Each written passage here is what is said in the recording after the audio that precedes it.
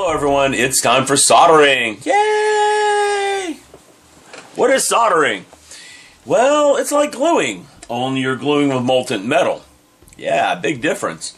You know, I did the quick tip on the glues a while back, and some people gave me a hard time because I said that the hot glues are actually welding the two parts together, and they're going, Well, they're dissolving the molecular bonds in the glue, and they're allowing it to soften, and you're pushing them together, and it's rehardening because the solvent leaves.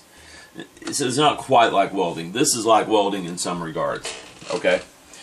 Now, what you need to do soldering is set of helping hands. Look for one that holds your soldering iron. Solder. When you buy a soldering iron, it'll come with solder. We already discussed the types of soldering irons, whether you want a solder gun or a soldering iron, and we said soldering iron. Okay? And I like mine because it has an on light. I can tell it's on. And also, look for one that holds a sponge. Sponge is necessary. Okay? Now, keep in mind, I just put a new tip in the soldering iron, so it's behaving a little off from what I'm used to. Here's the old tip right here. Alright? This had a pencil shape to it at one time. And over the years, it's just melted away. Over about a year, that's about a year and a half worth of use. It just melts away. They're designed to do that, so don't be disappointed when they go away. You're going to have to replace them. That's why they screw in and out. They have a screw tip on the end of them. Alright? This is a fairly new tip, and the first thing you do with a new tip is you clean it.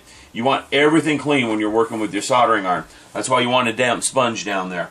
The contact between the water and the soldering tip, the heat in the soldering tip helps clean it.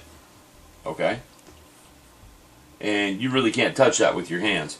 Next thing you do is you take some of your solder and you put it on the tip. This is called tinning the tip. Alright? You don't really want to breathe that smoke, by the way. There's some bad stuff in that smoke. And that just helps the solder adhere to what you're soldering better. I'm going to put that back in this little holder over here to sit for a minute. Now, I'm going to do a couple of soldering feats. I got an LED here. It's a burned up LED, so no worries about whether I mess it up or not. Burned it up in the video, the LED video. But I am going to solder a resistor to it. And what I like to do is I like to take my resistor and wrap it around the leg of the LED. I always put my resistors on the positive legs. Be honest, I don't think it matters whether it's on the positive leg or negative leg. I do. I also usually cut the ends of the legs down because they're pretty long right here. And if you're working with a small model, they're way too long.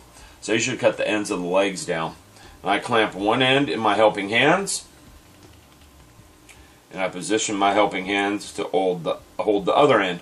Do not try to hold that and solder on your own. Impossible. You're going to hurt yourself.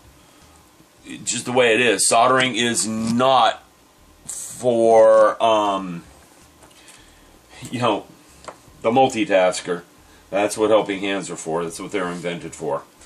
Now, I'm putting this on a white background so it'll be a little easier for you guys to see. And I think I'm going to raise this up some. And I'm going to zoom in a little bit more than that. There we go. Alright, now soldering goes very, very fast. I'm going to warn you that if you're taking a long time to do it, you're doing something wrong. It should be very quick. Because these are tiny components, they don't take much heat to get the solder to work. Now, speaking of heat, the proper procedure is this. You take your soldering iron, you hold it where you want the solder applied. You heat up the parts for a little bit. Then you touch the solder. And that's it. That is a solder joint. It is a very, very quick thing. The more practice you get at it, the quicker it becomes. Seriously. You don't want to take a long time. If you're soldering a timing chip, you know, the longer that soldering gun's there on that timing chip, the more liable you are to fry the timing chip. It's just not a good thing to take a long time to do your soldering. I'm letting that cool for a little bit before I touch it. It's probably cooled enough by now because, again, these are not heavy parts. Okay? Now, how do I know I got a good solder joint? I start tugging on it. That's going nowhere. In fact, I'm afraid I'm going to start breaking things if I keep tugging on it any harder. It means I got a good solder joint. Another way to tell you got a good solder joint is, I know I zoomed in a little too much. Another way to tell you got a good solder joint is, see how shiny it is? Shiny solder joints mean the heat was applied properly. I heated it first, then applied the solder. Okay?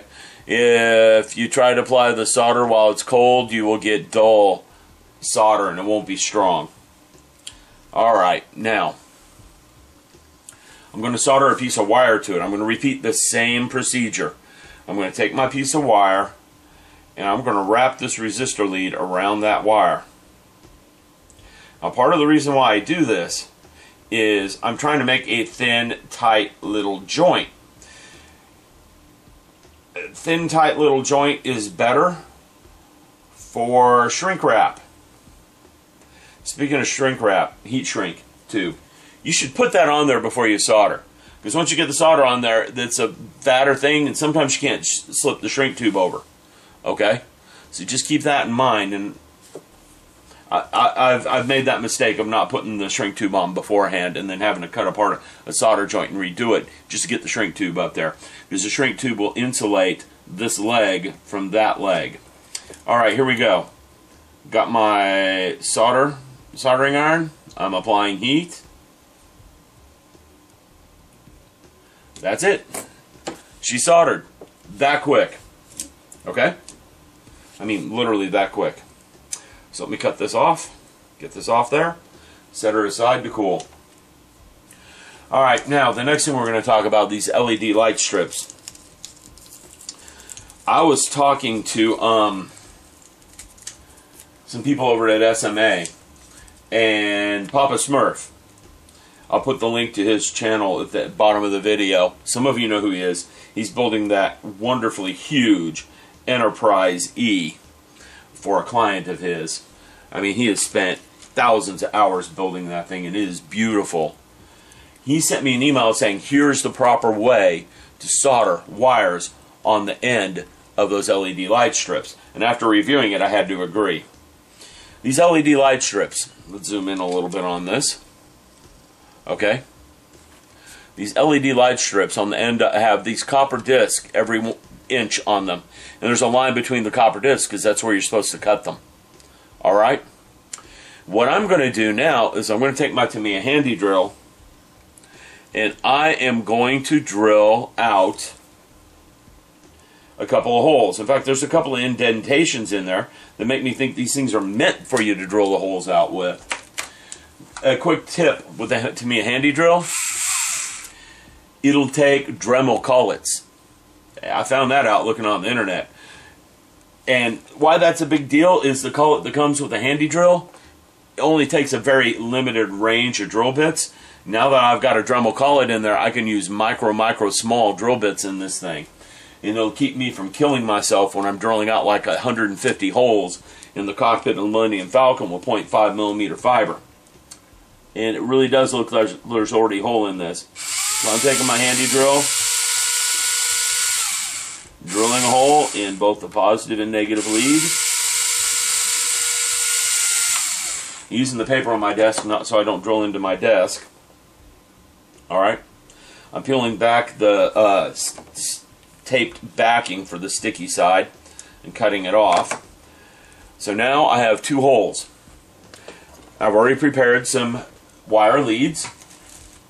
And this is why I like my flat paddled wires,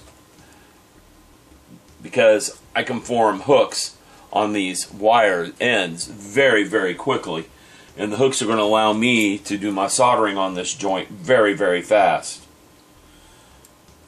So I've formed two hooks on my black lead and my red lead. Red's for positive, black's for negative.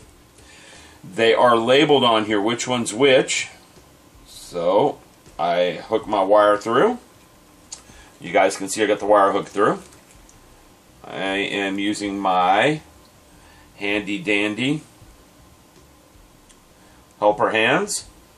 To arrange that, let's zoom in so you guys can see the action, the soldering action here. And I take my soldering iron, clean the tip off a little because it was building up some excess solder on it. Alright, put some heat down on this. And apply a little bit of solder. And there she is. Again, this is an incredibly quick process. It is not slow. If you're taking your time and you've got that soldering iron on there for a long time, you're doing something wrong. Very, very fast. Alright, now, since that end is hot, I'm not putting my fingers in there to kind of clamp that down. I'm going to use the pliers. That's what they're for. Alright, let's get that red one out of there and get the black one in. Kind of stretch it tight. My soldering iron, heat first, solder second. It's got some heat on there. And there she is. That's all soldered up. You saw me move the soldering iron along it afterwards because the solder didn't line up where I wanted it to. So I kind of scooted it along with the soldering iron. That's soldered up. Let me strip the ends, verify it's functional. And then we are done with the soldering video. Stripping the ends of the wires with my little wire strippers. There they are. Connect it to the negative lead of my power supply, the positive lead of my power supply. Give her power. And we have a nice rosy glow. So there you go. Pink LED light strip now has wires glued, soldered to one end.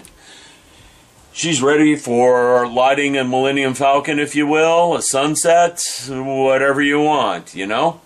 Pink room at a hotel, whatever makes you happy. So there you go. Hope you enjoyed it.